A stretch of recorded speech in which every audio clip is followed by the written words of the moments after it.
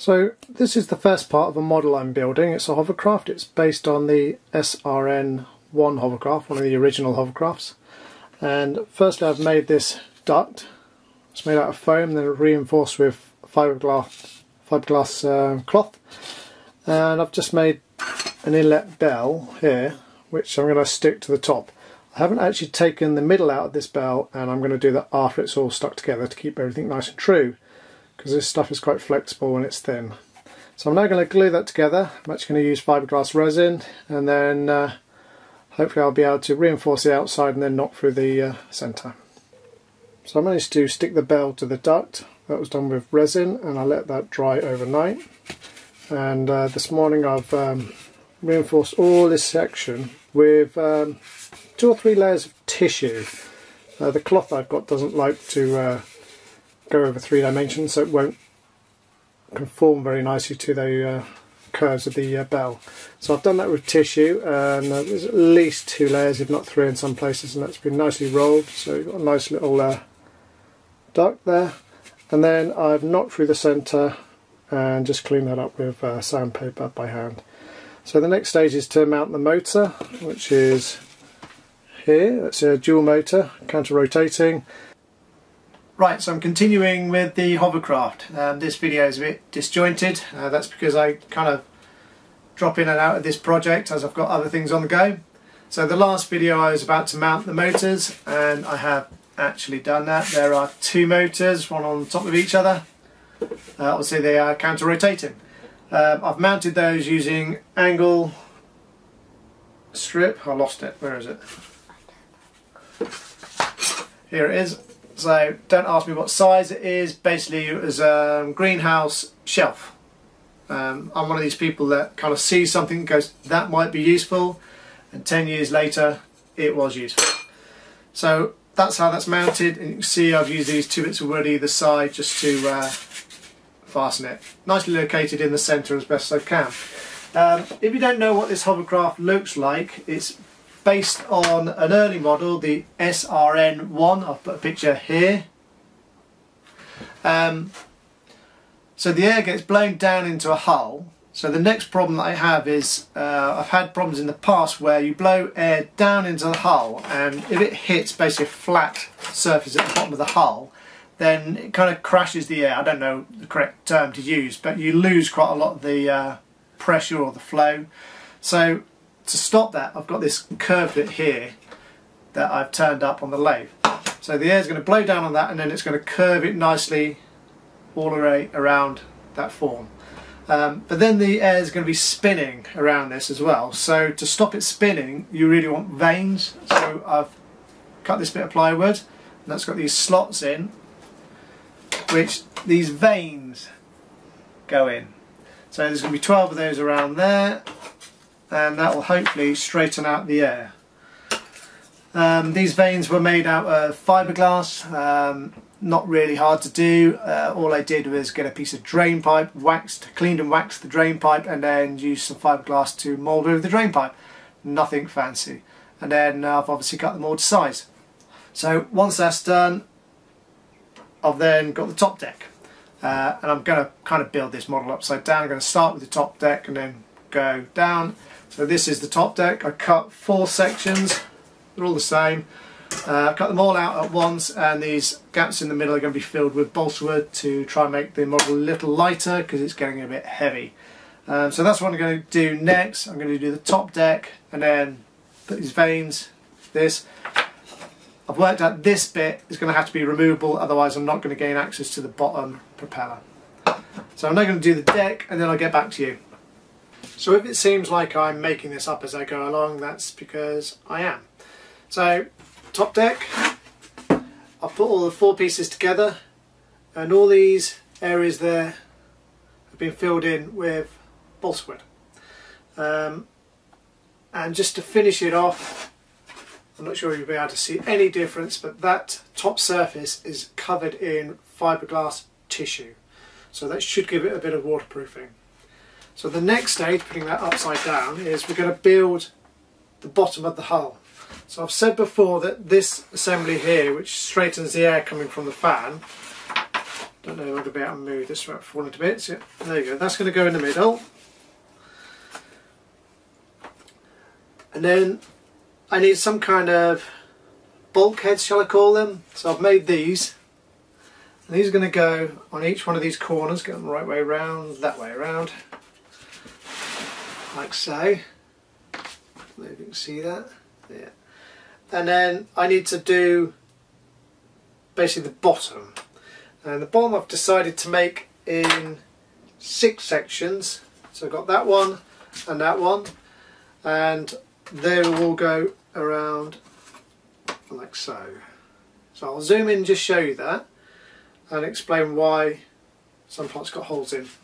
So I'm hoping you can make out what I've done. I've added some more of these, I'm calling them bulkheads, and then these 2 bits are two of the 6 bits that will make up the hull. Is that the right word? I don't know. I haven't filled these bits in with balsa wood, but that's what they look like when they are. And you'll notice that 3 of these items, 3 of these sections have holes in them, and that's for an experiment. I want to see if the air blowing out of these holes will lift the hovercraft up. I am intending to use a skirt on this hovercraft, but I thought I'd give this a go, just an experiment at the start. If it doesn't work, I can always fill those holes in with balsa wood. So the next stage for me is to stick the 6 bits together. I've got all 6 bits cut out, and then fill these with balsa and cut the remaining bulkheads. So as you can see, I have finished gluing all these sections together and all the bits of balsa and the cutouts. And the next stage I want to do is just to glue this in position. Now, I've already explained about this bit having to be removable. This part, where the vanes go, is going to be glued. And this bit, the hexagon, with this cone, will be removable from the bottom. So I'm going to glue that in now. This is going to start to come together very quickly. I've cut out all of these, 24 of them, so they'll be able to go in tomorrow once everything's glued. And I can then sheet around the edges, which is what I intend to do.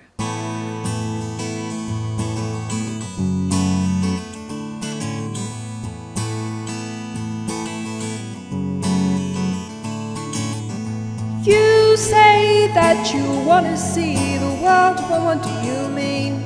The one in your head or the one they sell on TV screens? You say that you want to change, but you seem perfect to me. But I'm not surprised when the world is run off low self-esteem. And for a while I've wondered, have you wondered for a while, why the voices in your head just keep getting more volatile? And why the days are getting faster, and why we're looking at the ground like we're trying to find the answer. Okay, so this is looking good, and it's looking good for several reasons. One, this is coming along very nicely, and number 2, after 6 months off, the kids have finally gone back to school thanks to the coronavirus. So just to show you what this is going to look like before I start sheeting in around the edges, this is all glued to the bottom only. Now I get an idea of what it's going to look like. True picture, there you go, that is what it's going to look like. So the next part is to stick one by one these all the way around. These are made out of balsa. So I'm going to do that now, not particularly interesting, so I'll probably just do a speeded up video for it. The bit in the middle, again, that should be removable. I've actually stuck that down to the hexagon. Leave, but it still comes out. So there we go. Let's get gluing.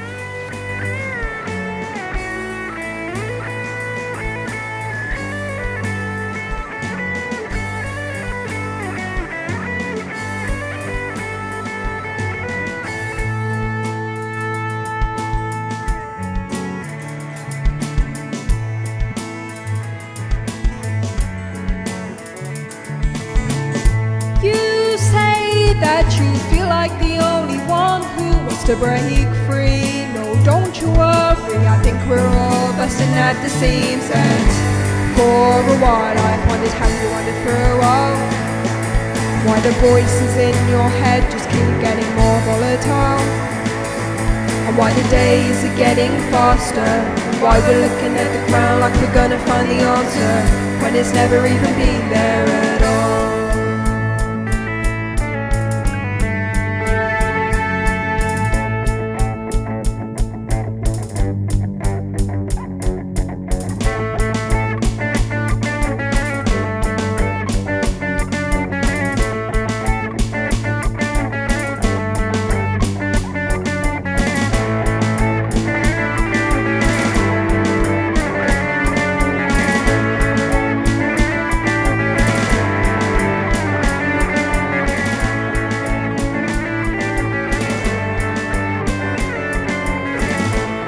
Okay, so they're all stuck on. I'm just going to leave that for a few hours to allow the glue to dry.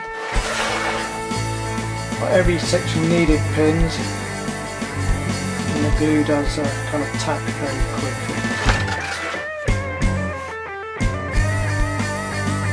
I'll just leave that now.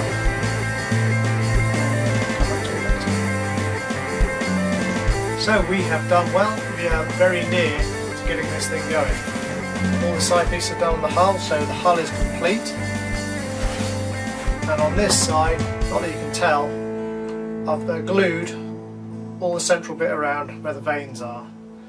And what I've done, or what I've tried to do, is keep this top deck available to be removed. So around the edges I didn't glue it, so all of this will come up, and hopefully all I have to do is undo these 6 screws here and this whole top deck will come out. So the next bit is to get this mounted or wired up. So you might be able to see that I have these little brackets on here. I'm going to zoom in so you can see what I'm doing. Also wired one motor up.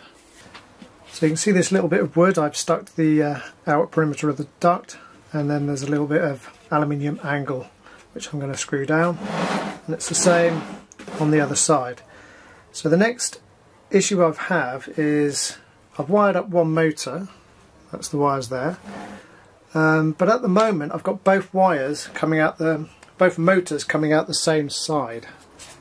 So I've just zoomed in there a bit, so you can see one motor, the wires come out this side, and the other wires at the moment are also the same side. So I think I'm going to swap the wires around and have these wires coming out the other side. I have realised that as soon as I put or solder these onto the speed controller, that will be it. I can no longer take the motors out the duct.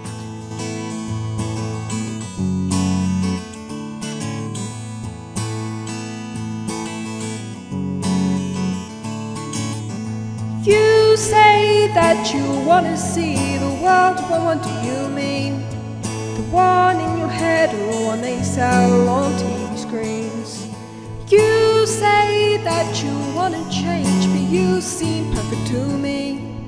But I'm not surprised when the world is run off low self-esteem and okay, so I may have jumped a few stages here. Apologies for that. I'll try and catch you up.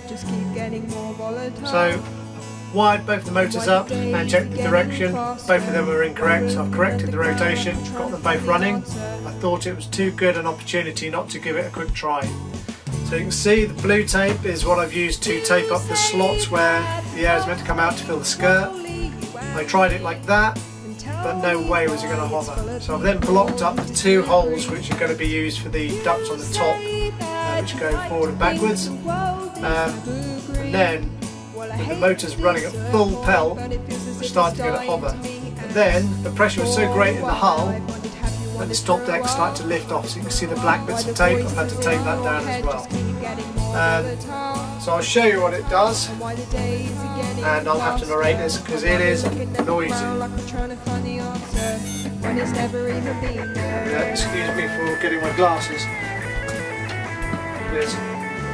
These are running 100%.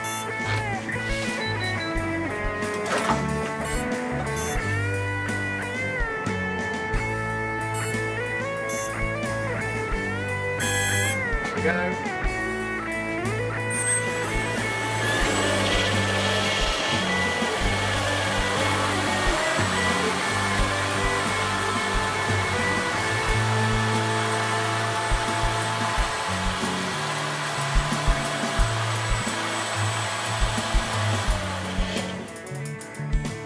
hopefully you can see that it is just about hovering, but you can't see any distance underneath it. So this is going to need a skirt, because as it is at the moment, there's no air coming up to direct it forward and backwards. Why the voices in your head just keep getting more volatile? Now it's time. And why the days are getting faster? And why we're looking at the ground like we're gonna find the answer when it's never even doesn't like running 100%. Okay, so I'm going to call that an end to this first section of the video. Obviously the model's complete, as you can see, but the footage, or the video footage, was nearly an hour long with about 50 gigabytes of data. So I decided to cut the video into 5 sections. So that's the hull complete. Thank you for watching. The next part will be the skirt design and construction, which is me basically on a sewing machine. So if you're interested in this, please subscribe and I'll catch you in the next video.